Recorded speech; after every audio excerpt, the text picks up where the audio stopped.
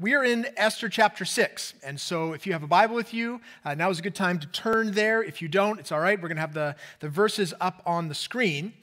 But if you're turning there, I'd like to begin with a story of an amazing coincidence. I was listening to a podcast that I love to listen to called This American Life, and they did an entire show on coincidences, and this was the best one. This was told by a guy named Paul. So a number of years ago, Paul was dating a girl, and he wasn't sure if she was the one. He wasn't sure if he should keep dating her. In fact, he was trying to decide if he should ask her out again for that Friday night. And as Paul was, thinking about these things, he was on his way to the deli in his neighborhood where I guess he gets his lunch. He first went to the store, bought something, got some change, went to the deli. And as he was about to pay for his sandwich, he pulled out some bills from his wallet, and there on the dollar bill in his wallet was the name of the girl that he was dating, that he was thinking of asking out on Friday night. And he looked at it, and he thought, this must be a sign. I'm supposed to date her. I'm supposed to ask her out. So that's what he did. But what he actually did was he didn't spend that dollar. He kept it, and he put it in a frame, and he wrapped it up, and he gave it to her. So we asked her out on Friday night. He said, look, I have something for you. He was all excited. And she opened it up, and she looked at it and was kind of like bewildered. And he said, it's a dollar with your name on it. Isn't that great? I was thinking about you, and then there's the dollar with your name on it. And she just looked shocked. And he said, what's wrong? And she kind of pulled herself together and said, nothing. It's fine. It's fun. That's great. Let's go out to dinner. So they did. They went out to dinner. They dated. In fact, they kept dating, and they got married. Years later, they're moving out of their apartment, and they come across this dollar bill, framed dollar bill, and Paul says to her, hey, you never told me why you were so freaked out about this dollar. What's up with it? She said, well, look, here's the thing. When I was 19 years old, I was working at a copy shop downtown, and I was dating this guy, but I didn't really know if he was the one. And I was thinking to myself, how do you know if they're the one, if they're the one you're supposed to marry? And she said, I couldn't figure it out. So what I decided to do was to write my name on a few dollar bills and just give them out in change during that day. And then I thought to myself, if ever I find a guy with that dollar bill, then I'll know he's the one I'm supposed to marry. And I didn't tell you at the time because I thought it would totally freak you out and you thought we'd have to get married. So I just kept it to myself. But that's what I've been thinking the whole time when we were dating is you are the one. Amazing coincidence, right? Great story. But the coincidences, they don't stop there. In fact, this coincidence is something just for us. Because guess the name of the girl, the name that was written on the dollar bill in pen. What do you think her name was? Esther. Her name was Esther. And we are in the book of Esther. I was thinking about this and preparing for this. That's amazing. This is true. Look up episode 49, This American Life. That's a lot of coincidences. And the thing about coincidences is they kind of take our breath away sometimes because they give us the impression that the events of our life are actually connected in some deep, unseen ways. It kind of blows our mind sometimes. We hear stories like that. I want to give you a definition of coincidence. It was given on the podcast. I think it's helpful. Here's what they say. Here's what a coincidence is. It's a surprising concurrence of events perceived as being meaningfully related with no apparent causal connection. So the meaningfully related part, I think, is the part that grabs us. Coincidences, when they happen, they make us wonder, look, maybe there is some deep meaning in the universe. If you're a Christian, you probably take it as an affirmation that, in fact, God is at work behind the scenes of our lives. And that's exactly what we see in Esther chapter 6. We're going to see today that this is a chapter filled with coincidences, and they do give the distinct impression that even though God remains hidden in the story, he is at work. In fact, he is at work at all the details of the story. And so we're going to read it through. Just before we do, quick reminder, chapter 5 ended with a cliffhanger. Remember, Haman was very, very angry at Mordecai because he snubbed him again, and so we had this giant gallows made. He wanted to hang him, and he'd planned to go see the king to ask if he could kill Mordecai. And so that very night is where we continue. Here's chapter 6, verse 1. On that night, the king could not sleep, and he gave orders to bring the book of memorable deeds, the Chronicles, and they were read before the king. And it was found written how Mordecai had told about Bigthana and Teresh, two of the king's eunuchs who guarded the threshold and who had sought to lay hands on King Ahasuerus. And the king said, "What honor or distinction has been bestowed on Mordecai for this?"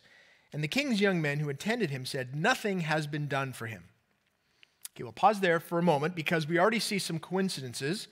On the night that Haman is hatching a murderous plot to kill Mordecai, the king just happens to have trouble sleeping, and he just happens to ask for the book of the kingdom, I guess, to be read to him, and his attendant opens it to the part about Mordecai and tells about when Mordecai saved his life, remember back in chapter 2, and the king just happens to think, we got to do something for this guy, and so he begins to make plans. He wants to know how to do it, and he's talking about, the same man that Haman is on his way to come and talk to the king about killing him. So lots of coincidences. Here's how it keeps going. Verse 4, and the king said, "Who is in the court?"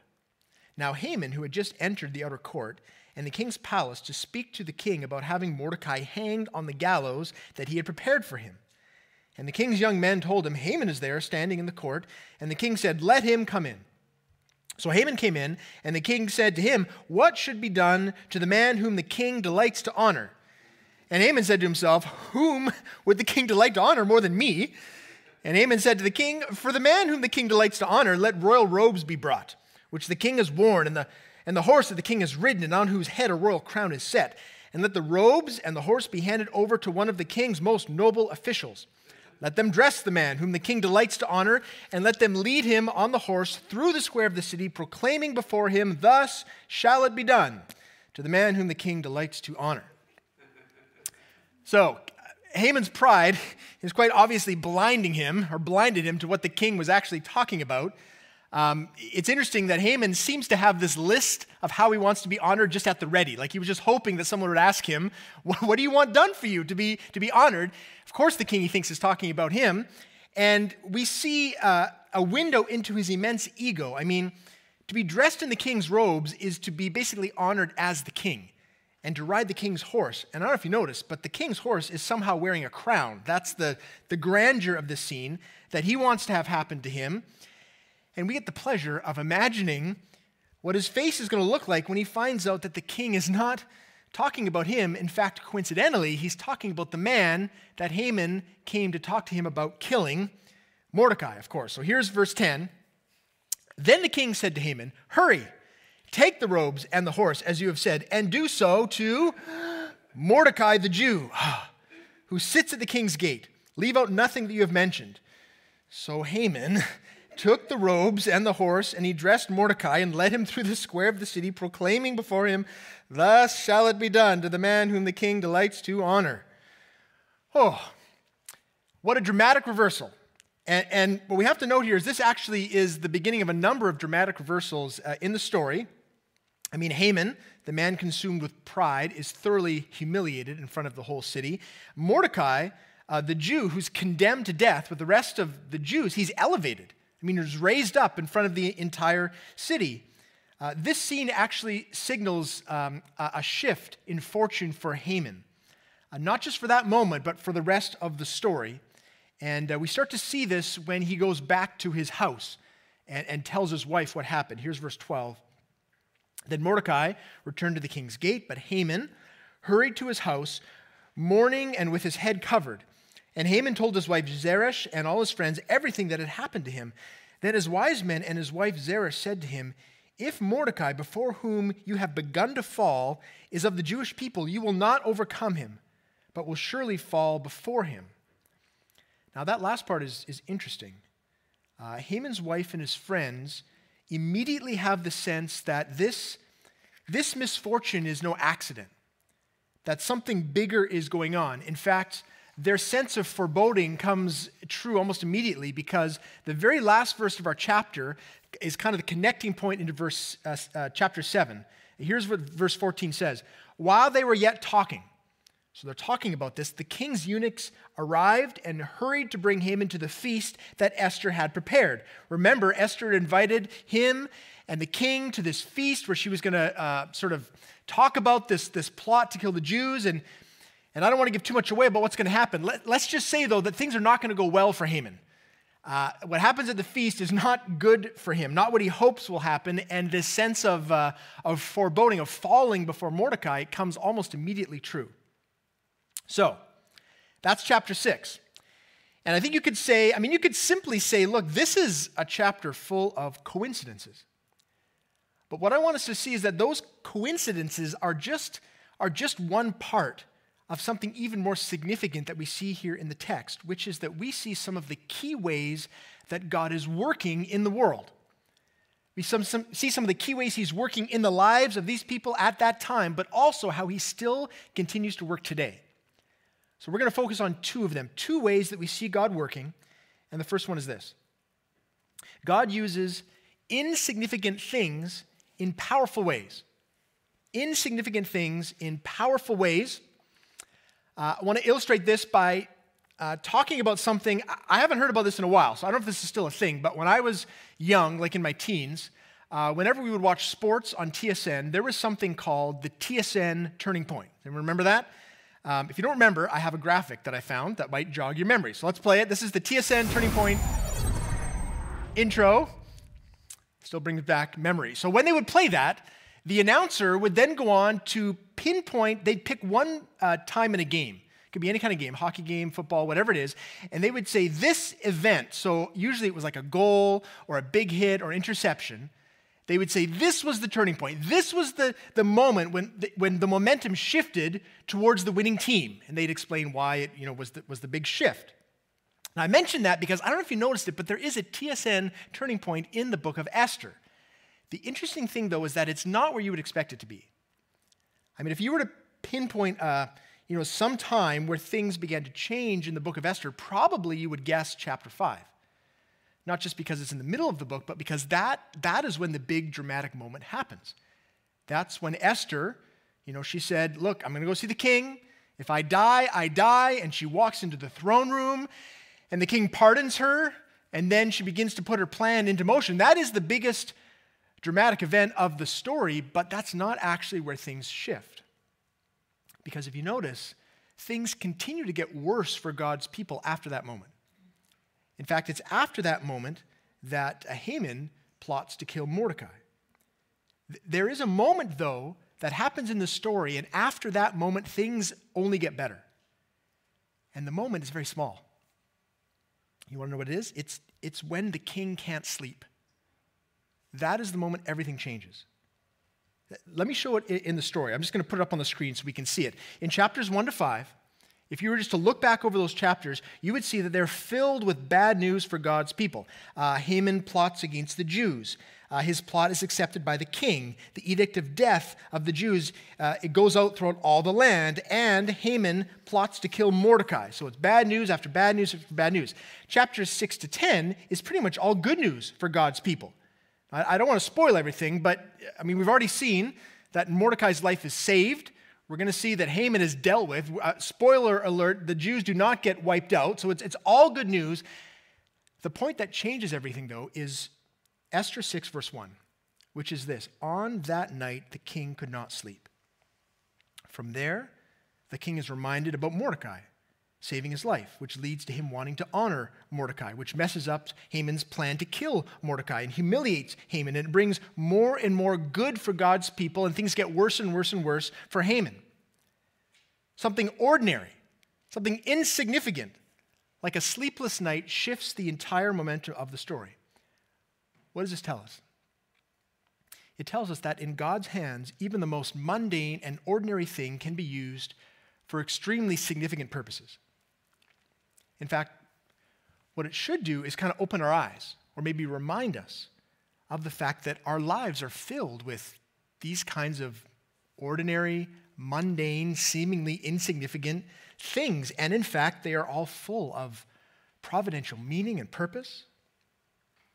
In fact, the mistake is thinking that God only works through dramatic events or important people. He does. Like the parting of the Red Sea, that was a dramatic event. God clearly worked there in miracles. But God has always used ordinary means to accomplish his amazing purposes. Think about the disciples. They were nothing special. In fact, Paul tells them as much when he's writing to them in 1 Corinthians. He says this, "For consider your calling, brothers. Not many of you were wise according to worldly standards. Not many were powerful. Not many were of noble birth. But God chose what is foolish in the world to shame the wise. God chose what is weak in the world to shame the strong." He's saying, look, that's how God tends to work. That he takes those that the world thinks is not that important, not that powerful, and he uses it for his amazing purposes. And part of the reason he does that is to magnify his own power, his own glory. Another thing we can think of is the cross. Now, in our day, the cross is packed with meaning. I mean, it's a symbol of great significance. But back in the first century, I mean, it was an ordinary, shameful thing to be crucified. And it was something that happened fairly often. In the history books, we can see right around the time that Jesus was born, the Roman general Varus, he crucified 2,000 Jews outside of Jerusalem to put down a rebellion. I mean, the streets just lined with crosses. The Romans crucified people all the time. So for the Roman soldiers, nailing Jesus to the cross, that was like just another day at the office. That was something they did all the time. There's nothing significant about it for them. And for the Jewish people at the time, being crucified was not something special either. In fact, it was pitiable. That was not the significant moment that they were waiting for in terms of Messiah. They wanted a Messiah to come with power. They wanted lightning from heaven and military might. That's the kind of thing they were looking for. That's when God would really do something special.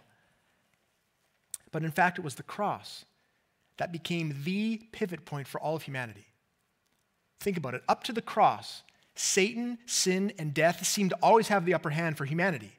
The whole way through, thousands of years. Never any clarity about how exactly people could escape that. And after the cross, Satan, sin, and death were defeated, and there is nothing but hopefulness for those who believe in Jesus. The pivot point, the turning point was the cross, something ordinary, something despised, something that no one would have ever thought that would be the thing that would bring hope into the world. See, the point is that God uses insignificant things, and he still does. He still does in our lives.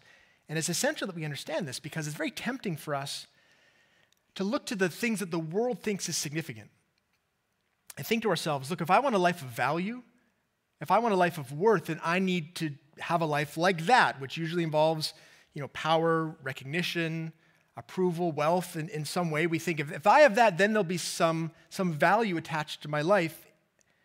And if we do that, there's a very good chance we're going to miss some of the more important things, the truly good things that God is doing in the less notable areas of our life. And I think there's probably application points here for all of us, because probably all of us have some aspect of our life that doesn't seem very consequential. It seems like it's kind of pointless. We know we're supposed to do it. We have some responsibility there or whatever it may be, and yet we think to ourselves, man, this isn't really worth it. The example that comes to my mind is an example that I think can't be mentioned enough, and that is the example of motherhood. I mean, parenting itself is difficult. It's difficult because it happens in kind of the daily grind of life. But for mothers in particular, there's this sense, especially when the kids are younger, that you're living the same day over and over and over again. That you're wiping the same noses and cleaning up the same messes and feeding the same kids and doing the same laundry, breaking up the fights that happen over and over and over. You could look back over 6 months and think to yourself, it's like the movie Groundhog Day. It just keeps happening again and again, and nothing changes. And the temptation there is to think, look, there must be something better I could be doing with my time. Before I was a mom, I used to feel validated. I used to feel important, and now it just does not feel like anything is actually going on that's worth it. And that's a lie. It's not true. See, if we take a step back and we think about what human beings need, think about it. What is it? What is the thing that if a human being has it, they can get through pretty much anything in life? Of course, faith in God, but in terms of their own self-understanding, what they need to feel loved. They need to know that they are valued, they are cared for. And that can happen in a lot of different ways, but it happens best when you get it from your mom or your dad. That's what's happening in all of those little mundane moments of your day for 2 decades when you were parenting a child. That they are gleaning from you a sense of worth And that for Christian parents, it's an opportunity to say, yes, you do have worth. I do love you because God loves me. It's in the nitty-gritty details, the things that seem inconsequential, where God is doing powerful things in each family, and I would say in each of our lives.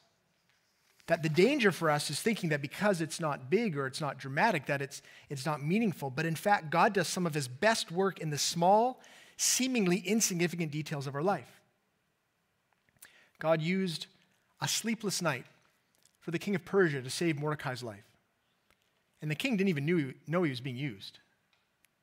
So imagine how fruitful our lives and our families will be if we seek to be faithful and trusting with every aspect of our lives, no matter how small, no matter how insignificant in the world's eyes, to believe that God is at work and that as we are faithful, we're going to see his plans come to fruition. And that leads us to the second point. Firstly, that God uses insignificant things in powerful ways. Secondly, God has meticulous sovereignty. God has meticulous sovereignty. By meticulous, I mean like absolute, like every single detail. And by sovereignty, I mean control. God has absolute control over everything in the universe. Now, we began by talking about coincidences.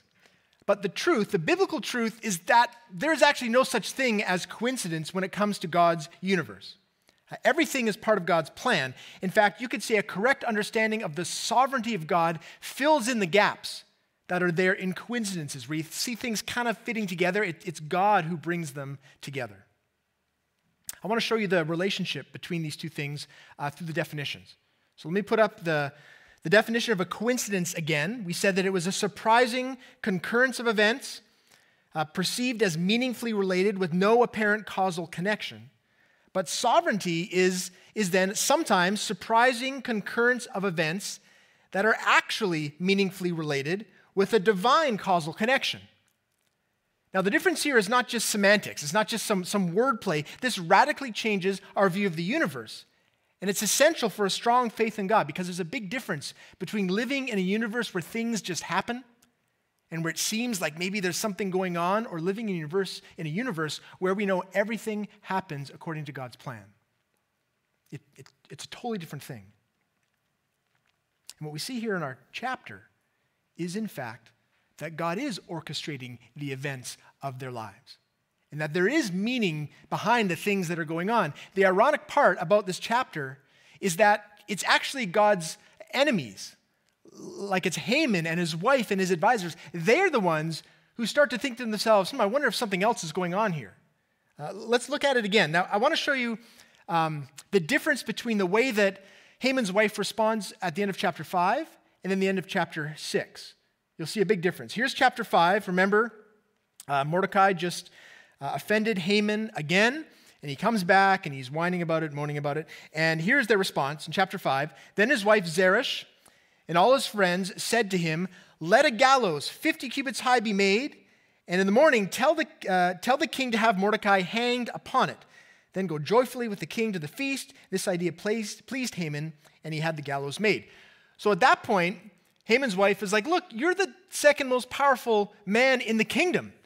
If Mordecai is bugging you, just have him killed. Just go to the king, build a giant gallows for some reason, and hang him there so everyone will know that you're the most powerful and no one can disrespect you." But look at the shift at the end of chapter 6. Again, he comes back. He's all upset because he's been made a fool of. And look at their response now, verse 13. Then his wise men and his wife Zeresh said to him, "If Mordecai, before whom you have begun to fall, is of the Jewish people, you will not overcome him, but will surely fall before him." So what's the difference? Well, the difference here is somehow, some way, Haman's wife and his advisors, they have the sense that a greater power is at work. That they're not sure exactly how. They think it has something to do with him being Jewish, but they're sort of saying, look, there's something going on here. There's something bigger going on here that you can't fight against. And you kind of hear people say that sometimes as they talk about the events in their life. You'll hear people say something like, well, everything happens for a reason. Or God must be doing something. God must be at work.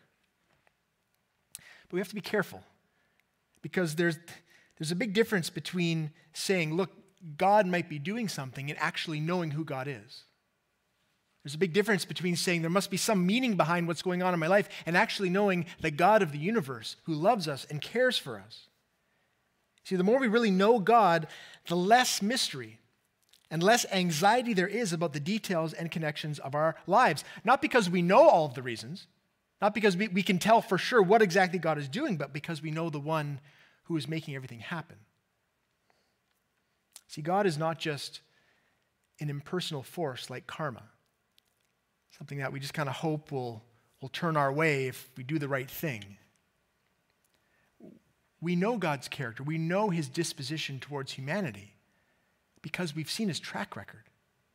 We've seen his activity all through the generations of humanity, and especially in the pages of Scripture.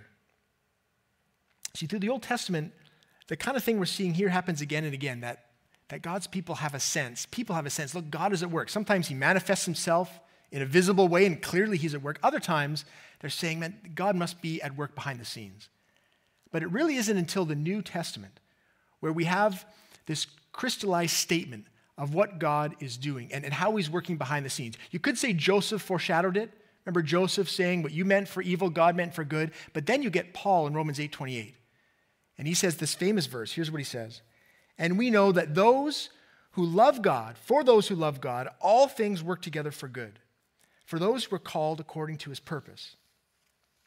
Now, some have said that the entire book of Esther is actually one big illustration for Romans 8:28, because through the whole book, God is hidden, and yet his sovereign hand is over all the events of the story. And that's why we say there's no coincidence for the Christian. In fact, what we always see is God's plan being unveiled little by little. We can't always see what's coming, but we know who is at work. There's a great quote that I came across that I think is helpful. It's by J.C. Ryle, who is an Anglican bishop in the late 1800s, and he says this.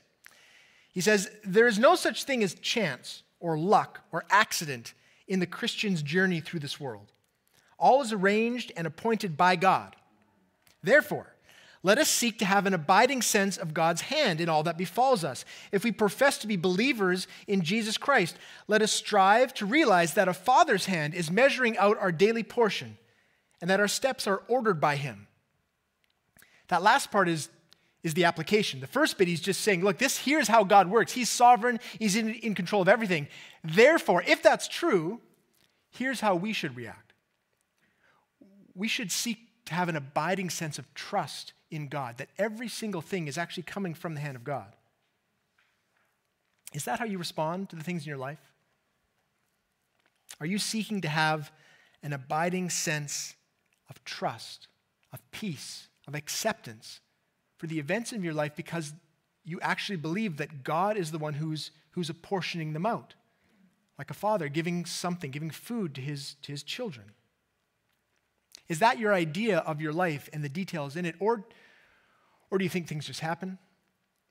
Do you think there are some things that are happening that maybe God isn't really on top of? There's some things happening that he's forgotten about? See, there's lots of things in our lives that are difficult to accept.